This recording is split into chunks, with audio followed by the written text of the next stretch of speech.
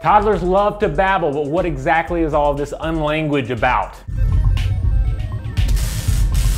Toddlers are weird. I mean, they're our human larva, they're our beloved spawn, but they're also our alien enemies. In our finer moments, we try to reach out and understand these little creatures that we're raising, and other times it's more a matter of understanding the creatures we wage war against in our homes. So, what are they saying as they babble on while pointing at a tree or playing with their hands or just riding along in their strollers? Babbling is, of course, the road to language. A child might not be able to replicate any identifiable words, but they're experimenting with the sounds of language. Think of it as an abstract outline of the thing itself. A recent study from Newcastle University sheds even more light on all of this drooly nonsense speak. The researchers made recordings of tens of thousands of utterances from French children ages 23 to 37 months. They analyzed the babble, but they also analyzed the context. They noted a pattern of sounds, pauses, and puffs of air that seemed to stand in for grammatical words. As such, these findings suggest that toddlers may properly use simple words like as, a, and, can, and is sooner than previously thought. So our larval humans may understand the grammatical world a little better than we previously thought. It's like when a toddler grabs hold of the household broom and fails miserably at sweeping the floor. There are things they understand to some degree, yet they lack the ability to mimic it fully. So while they can't articulate complex sentences, according to a separate 2011 study from the University of Liverpool, children as young as 21 months can match